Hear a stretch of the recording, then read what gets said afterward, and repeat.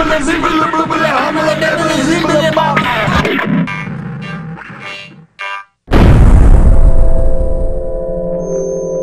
welcome to Andy's Little Sci-Fi Horror Show. My name's Andy. And I'm Drew. This is a little 10-minute window to the rest of the world, and we're still out and about, kind of getting away from the missus, just driving around, taking in some pop culture. Yep. Right now we are talking about great, rememberable death scenes. That's good. In the horror genre, please. Not in the horror genre. Don't be whipping out stupid like sci-fi stuff. And then he always goes right for the sci-fi or the action adventure. Remember when Bruce Willis whipped out the gun and said ho ho ho? No, talking about horror. And I'm talking about those scenes that kind of like, especially in the early days in the 80s horror, where they wrote it and you knew a substantial amount of the budget went to that one shock. Like the scene in Saw where the guy had the thing that snapped on his head. Oh, the reverse bear trap? Ooh, yeah, there you go. What you were referring to? I was referring to the one on. Oh, yeah. That was pretty memorable. Going back, like I said, back into the 80s a little bit, one thing that comes to my mind, and it'll never escape me, is Johnny Depp's death scene in the bed, where Freddy Krueger's hands come right out, just drag him under.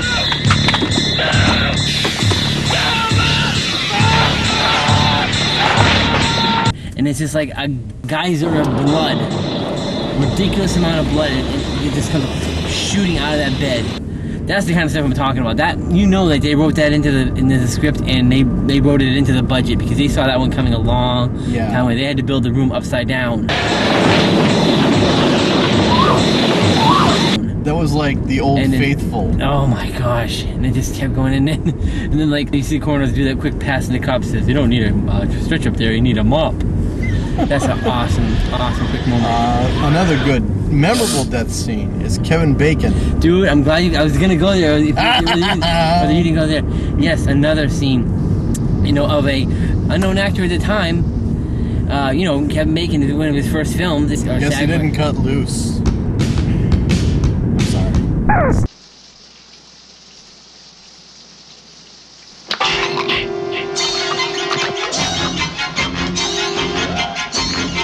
That scene was brought to you by the mastermind of Tom Savini. And a really long spear. And a bag of ice in his rubber throat. And you Yeah. can hear the crunching of the ice as they jab that thing right through the rubber neck. And that made history. There was such an iconic scene that they, in the part 3, they kind of relived it. It was in the 3D cheesy third part 3. But if you look at the magazine, the person who gets it in part 3 is actually reading a issue of Fangoria magazine. One of those little side notes they like to stick inside movies that really hardcore horror nerds like me wouldn't catch. Okay?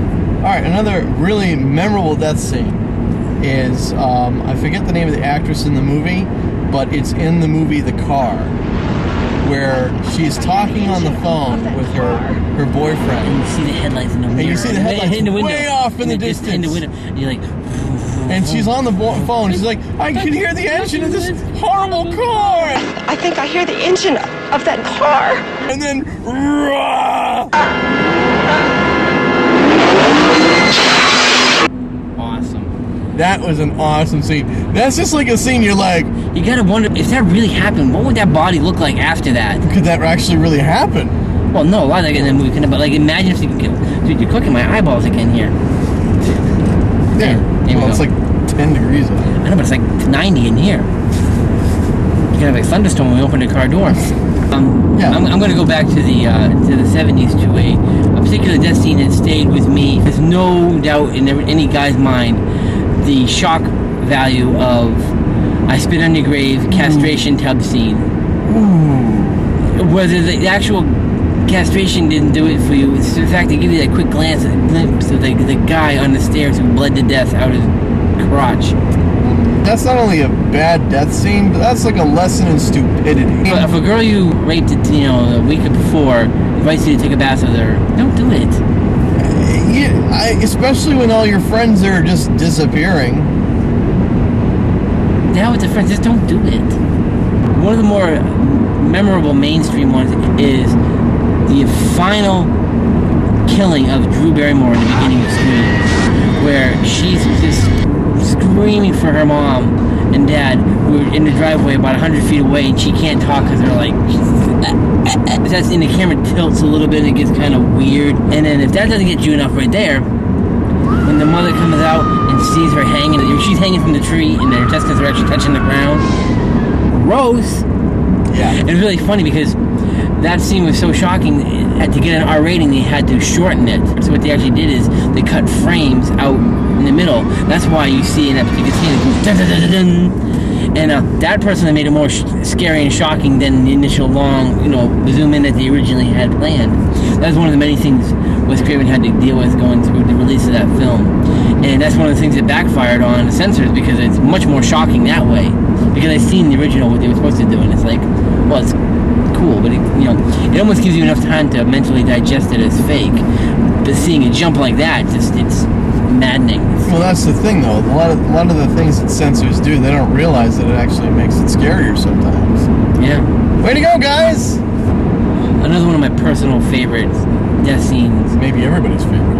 A lot. I mean, it's very popular. Alfred Hitchcock's Psycho, the shower sequence, where Janet Leigh gets it. Boom!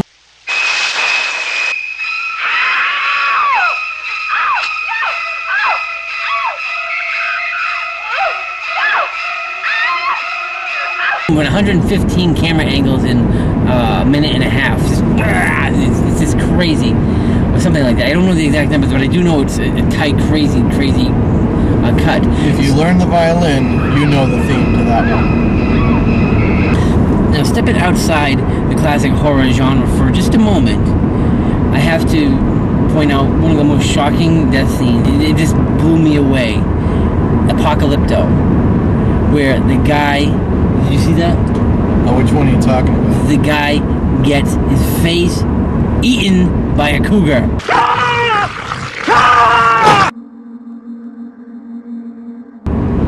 Okay, yeah, that's...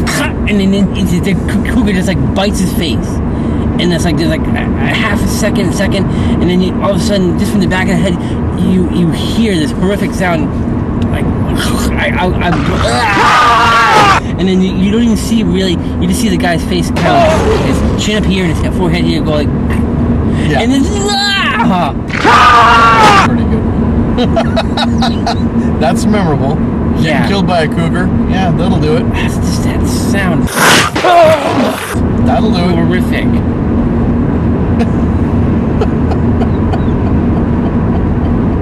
What was the other one? I can't remember now. Okay, as we're wrapping up our show here, I feel the need to bring up at least one more shocking death. It's a kid in the wheelchair.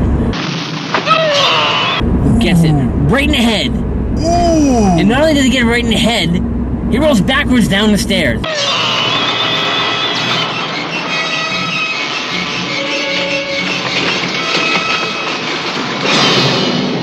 And he was just about to get some from the girl, too. Oh, yeah, that sucks.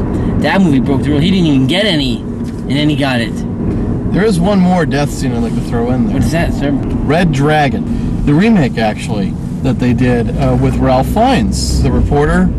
He ends up on the wheelchair, and he's, like, lit on fire, and he's, like, Oh, that's wrong. Then he's like lit on fire, and he's like going right in the parking garage, and the garage guard sees him like rolling by him. That's bad. That's bad. Well, that's a memorable death scene. On this note, my name's Andy. And I'm Drew. Be careful out there. Yeah.